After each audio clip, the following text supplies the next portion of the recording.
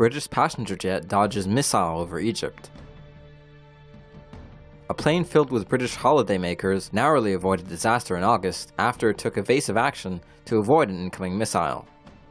Thomson Airways Flight 476 was making its way from London's Stansted airport to Sharm el Sheikh on August 23rd, when, as it neared the Egyptian resort's airport, the pilot reportedly spotted a projectile believed to have been a missile in the aircraft's trajectory. Britain's Department of Transport, who confirmed the incident, said the missile was likely related to Egyptian military exercises rather than being a part of a targeted attack against a plane. The aircraft's captain ordered the first officer who was in charge at the time to turn left, and the plane narrowly dodged the missile, which reportedly came within 300 meters of the jet, which was carrying 189 passengers. The flight landed safely, and vacationers aboard were not informed of the incident.